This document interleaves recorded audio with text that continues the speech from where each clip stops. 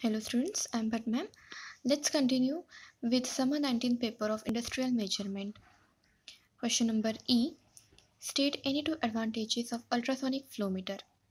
These are the advantages of ultrasonic flow meter. Those are: offer no obstruction to the flow.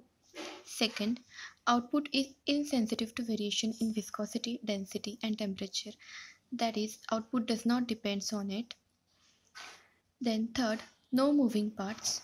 Fourth, linear relationship between output and input. And fifth, used for bidirectional flow. Sixth, excellent dynamic response. Seventh, good accuracy, that is plus minus 2%. 8, output is electrical.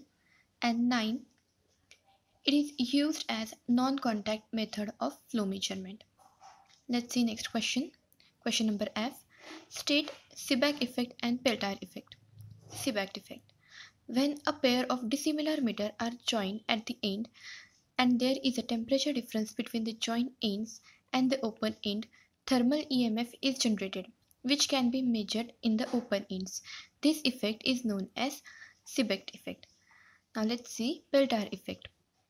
The Peltier effect is the temperature difference created by applying a voltage difference between the two electrodes connected to a sample of semiconductor material, or heat is given out or absorbed when electric current passes across a junction between two materials. This is Peltier effect. Now let's see what is PT100. A platinum resistant temperature detector, that is RTD.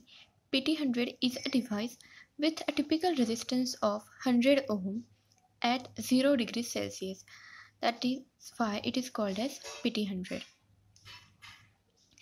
It changes resistance value as its temperature changes following positive slope, that is, resistance increases when temperature is increasing. Now question number 2 we will see in next lecture.